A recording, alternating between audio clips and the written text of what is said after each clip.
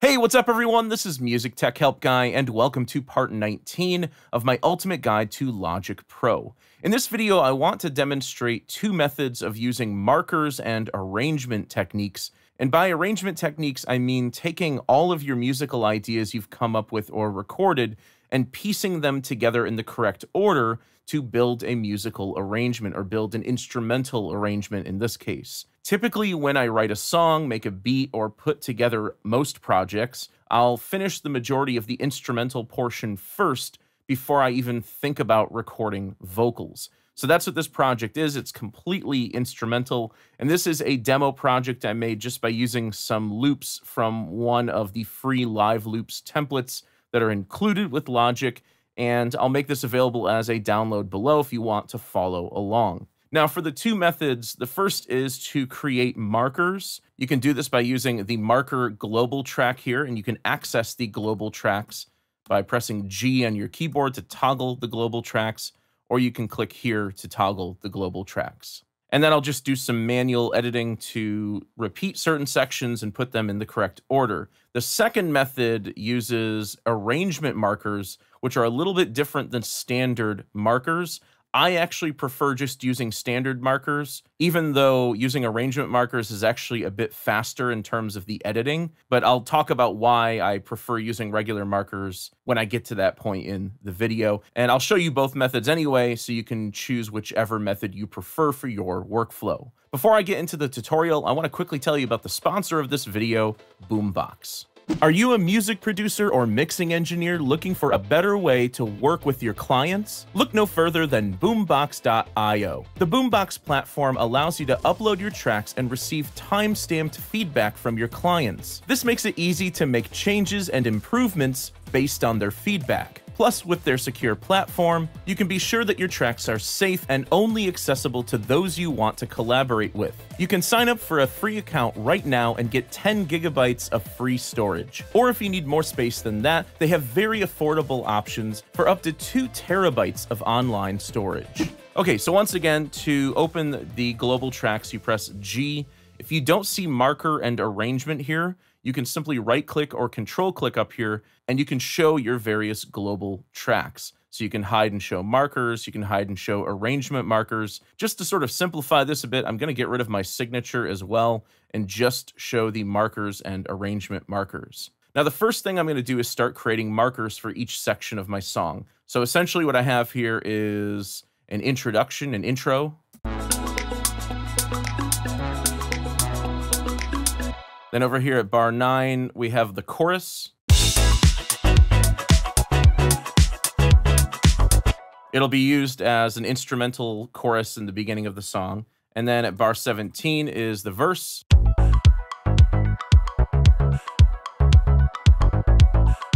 And then at bar 25 is a bridge section.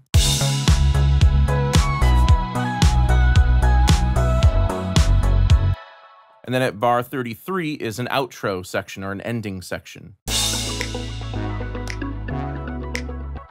So I've got 5 sections that need to be rearranged into a full song arrangement. So the first way you can create markers is you can simply click this plus button here on the marker global track, and this will create a new marker. You can double click on it and give it a name. So I can call this intro. I actually prefer to make my markers all caps. That just helps me read these things a little bit better. And then I'm just going to press Shift and then the period key to jump over by 8 bars. Remember that your left and right greater than less than brackets or the comma and period keys will allow you to jump by 1 bar at a time. Or if you hold Shift, you can jump by 8 bars at a time.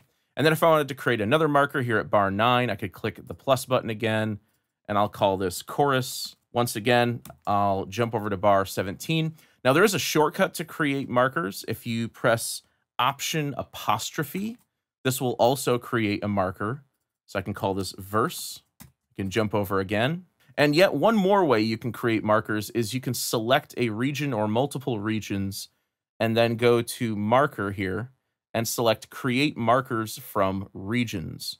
And so this will create a marker that is the exact length of the region that I selected, although it automatically colorizes the marker and automatically names the marker. So I personally don't prefer using this method, but that is another way you can do it. So I'm just going to press Option apostrophe again. I'll call this the bridge, and then I'll jump over one more time to the outro, Option apostrophe, and I'll call this outro. Okay, so the last thing here that's a little tricky is the very last marker you create will just extend out to the end of the song. That's the way Logic does it. And when you overlap markers, it sort of automatically trims them. So what I like to do is go into the lists editors by clicking right here. And then under marker, you'll see each of the markers that you just created. You'll see the beat clock position in bars, beats, divisions, and ticks, where it's located. Essentially, you can just pay attention to the very first number there. That's going to tell you what bar that marker is at, and then the length of each marker.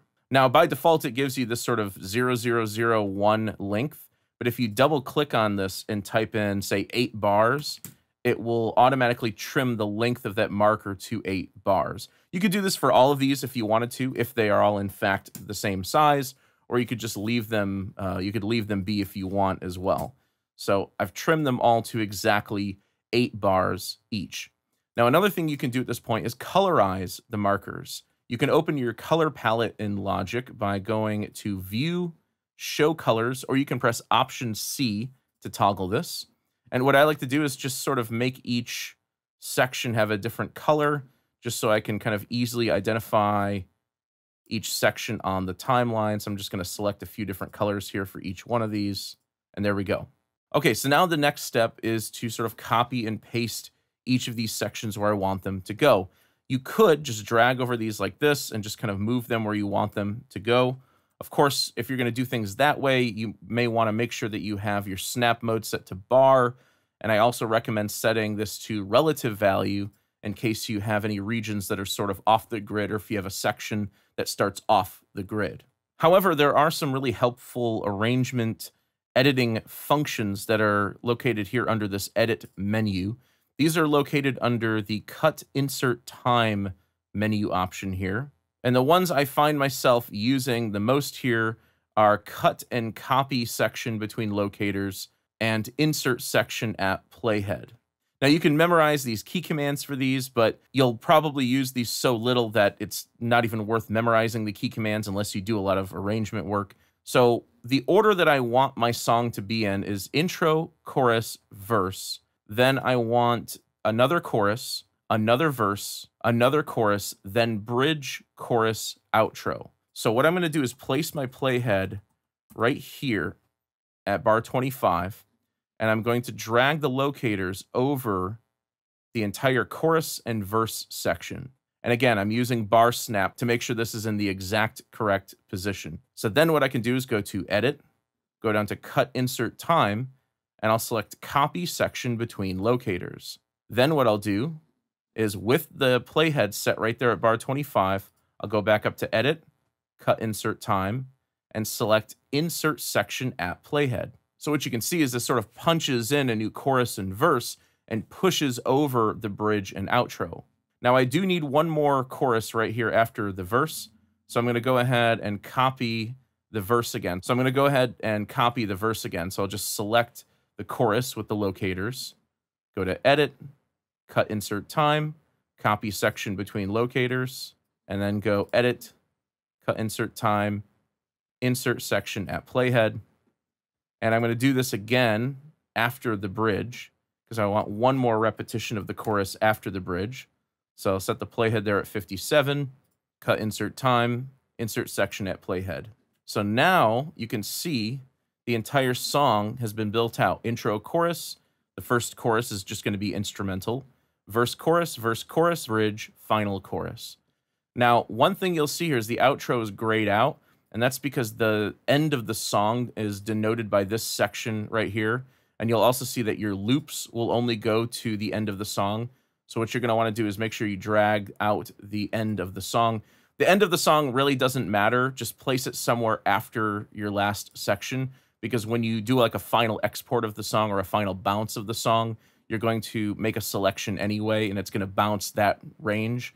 So that's not too big of a deal. Another thing you may opt to do if you're using looped regions like this, you may want to convert your loops to real copies. I believe I demonstrated this in a previous video, but what I like to do is just drag over these and press Control L, and this will convert all of your loops to real copies of the regions. And there you go. I've built out the entire arrangement in the order I wanted. Now, another way to do this is to use arrangement markers. And if you use arrangement markers, it kind of makes the editing process a bit easier. But in the past, I found some glitches with the arrangement markers. I found some issues with arrangement markers properly moving the correct regions over. So especially if you have regions that sort of overlap the section, like if I have something like this, the arrangement markers don't really deal with that very well, nor do the regular editing functions. It'll sort of split the region, but that will just require some additional manual editing. So what I'm going to do is just take this back a few steps to where I just have my 5 sections again. And what I'm going to do is under marker here, I'm going to select convert to arrangement markers. And what this will do is it'll create arrangement markers for each marker that you created. And by the way, if you want to create new arrangement markers manually, you can do that by clicking here, and then you can sort of give this a predefined name, or you can click rename, and you can give this another section, a section name or whatever. And then you can sort of trim this up and set the length of the marker. And you can also colorize these the same way you could with the regular markers. You just press Option C to bring up your color palette and colorize that marker. The only thing that's tricky with these is if you delete the marker, you actually delete the section. So if I delete this outro marker, it actually deletes the section first, then it deletes the marker if I press delete again. So that's another reason why I don't really like these too much. But the payoff with these is it makes it incredibly easy to build out your arrangement. So again, what I wanted was verse, chorus, right?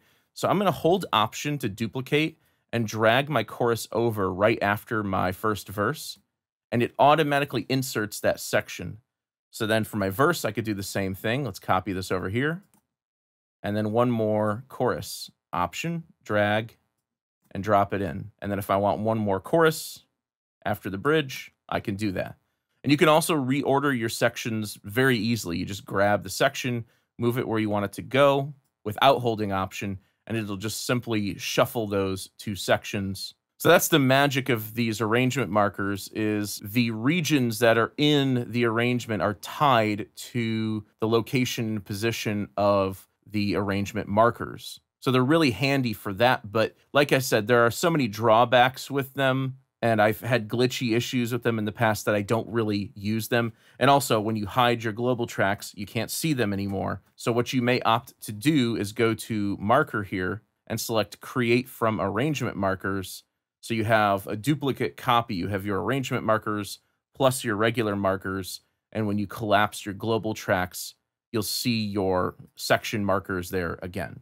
So that's an overview of using markers, arrangement markers, and arrangement building in Logic Pro. As always, thank you so much for the support, and thanks for watching.